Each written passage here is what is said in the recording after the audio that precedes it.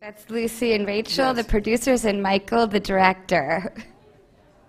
Thank you so much. Thank you. Hello, gorgeous. Congratulations it was lovely. again.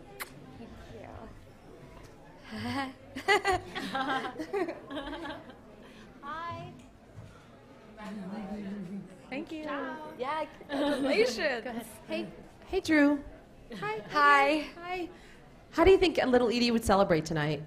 Good question. Good question. Yeah. She would definitely do the VMI. As I will do later. Yeah.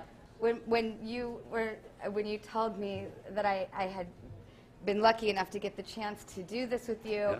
you came to my birthday party and you cut up a sweater Yeah. and you said put it on your head later, and I did, and I danced around my house, and then I got really scared because I realized what I was about to jump into. So I'll dance around tonight by myself and freak out. In a cut-up sweater, for sure. In the back. Drew, I remember interviewing you years ago for 2000 Malibu Road, which was television. Here you are, back on TV. Cable is different now, but it's been very, very good to you. Would the four of you collaborate again with more television? Absolutely. We'd love to. Absolutely. So that means you're already thinking about it. What are you thinking about doing?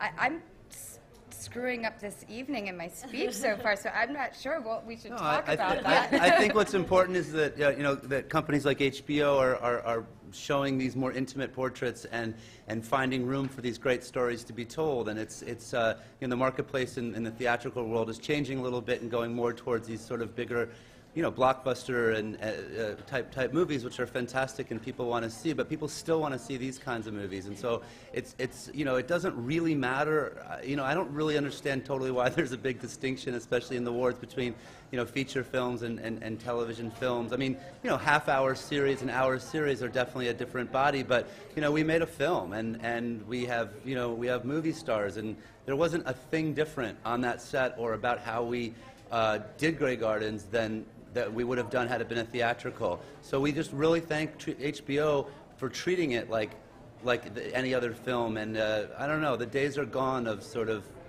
small sort of, Platform movies. but I'm saying of like TV movies being sort of something, very B or C level or something. But TV movies, if you saw the nominees tonight, are all, they're A-level movies, all of them. Thank you. Thanks. Question for the producers over here on your left. Hi. I'd like to know if, in terms of pitching the movie, the fact that it had been a documentary and in another incarnation of a very successful Broadway show was an asset or an impediment. Did you have to get over the sense that maybe the story had been told already when you were trying to suggest it? I would say no. We started collaborating on this film at the same time that the musical was developing. So in terms of pitching it to most people, they hadn't seen the musical yet. They were sort of, it was just a zeitgeist moment for the Eddies, and they did the musical while we did the film, and that one came out before us. But while we were pitching it, no one had seen the musical. And in terms of thinking that it had already been done, I think everyone pretty much understood that we were doing something different, sort of how did they get there version of it. But certainly it was a hard sell.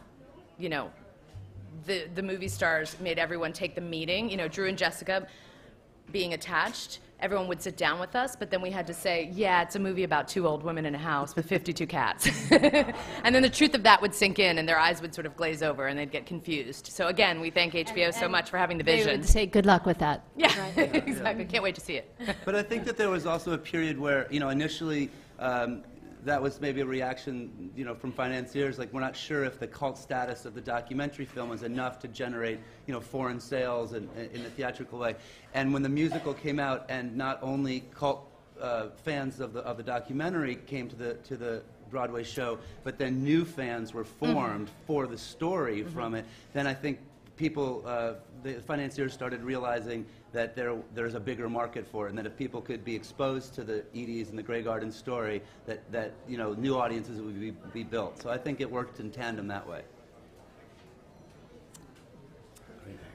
Thank you, everybody. Thank you so much. Oh, this way. Thank you.